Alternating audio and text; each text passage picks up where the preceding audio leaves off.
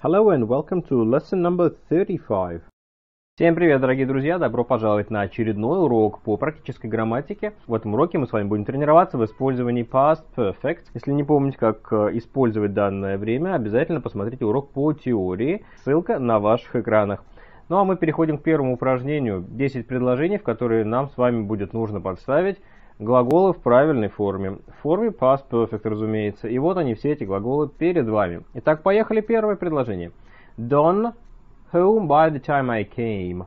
Done домой к тому времени, как я пришел. И перед вами глагол come. Да, нам с вами нужно поставить глагол come в past perfect. Что же получится? Don пришел домой к тому времени, как я вернулся, как я пришел. Итак, Don had come home by the time I came. Правильно? Совершенно верно, идем дальше. Number 2. Ben suddenly realized that he leave his laptop on the train. Бен вдруг осознал, понял, что он оставил свой лэптоп, то есть ноутбук, в поезде. Okay, so Ben suddenly realized that he had left his laptop on the train. And number 3. Mom was angry because I not cleaned my room. Мама была недовольна, она злилась, потому что я не убрался в своей комнате. Okay? So, mom was angry because I hadn't cleaned my room. And number 4. We were hungry because we not eat. Мы хотели есть, потому что мы не ели. We were hungry because we hadn't eaten. Number 5. My phone didn't work because I not charge it.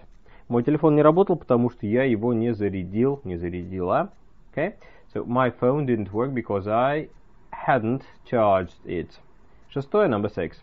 I didn't want to watch the film as I see it before. Не хотел я смотреть фильм, потому что раньше я его уже видел. Или видела. Okay? I didn't want to watch the film as I had seen it before. And number 7. Sally was sad because she forgot her dad's birthday. Селли была огорчена, расстроена, потому что забыла о дне рождения своего папы. Okay, so Sally was sad because she had forgotten her dad's birthday. And number 8, восьмое. She baked a lot before she opened the shop. Она напекла много всего перед тем, как открыть магазин. Okay, so she had baked a lot before she opened the shop. And number 9. We got to our table because we reserved it beforehand. Мы пробрались к нашему столику, мы попали за наш столик, потому что зарезервировали его заранее.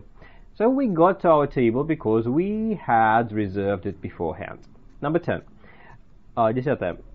I live in England for 5 years before I moved to Spain. Я жил или жила в Англии в течение 5 лет до того, как переехала в Испанию. I had lived in England for 5 years before I moved to Spain.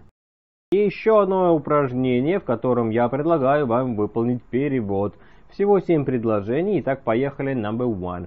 Я позвонил Джиму слишком поздно, он уже ушел. Если что, останавливайте видео, смотрите нужные вам слова. Так, первое. Я позвонил Джиму слишком поздно, он уже ушел.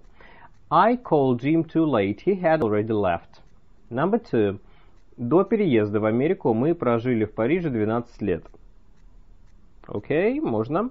We had lived in Paris for 12 years before we moved to America. Третье. Ты почистил зубы, прежде чем пойти спать? Вопрос. Ты почистил зубы, прежде чем пойти спать? Okay. Had you brushed your teeth before you went to bed? Номер 4. После того, как солнце зашло, мы увидели тысячи светлячков. Пробуем. After the sun had set, we saw thousands of fireflies. Пятое. Number 5. Мы прибыли в 7:30, но поезд уже ушел. Right? We arrived at 7:30 или at 7:30, but the train had left. Right. Number 6. Шестое. Он был голоден, он не ел 8 часов. He was hungry, he hadn't eaten for 8 hours. И седьмое. Их не было дома, они ушли за покупками. They were not at home, they had gone shopping. А теперь нажимаем на кнопку «Подпишись на канал» на ваших экранах и подписываемся на мой канал, чтобы получать мои уроки первыми. Кроме того, я предлагаю вам поставить большой палец вверх, то есть лайк под этим видео. И, конечно же, ваше домашнее задание, home task. Пожалуйста, переведите 5 предложений в комментариях под видео. Я озвучу эти предложения. Первое.